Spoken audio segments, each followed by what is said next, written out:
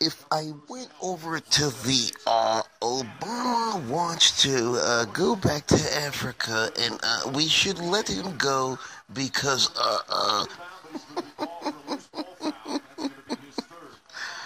holy shit. When we seen what he was about, he was trying to take the country down the wrong path, and we had to stop him because he's gonna mess up America. But now we got the new president-elect Trump coming in, and I will call him by Trump, but I will never, ever call Obama as the president.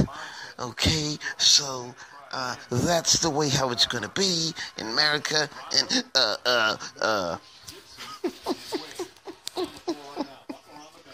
oh shit, yo.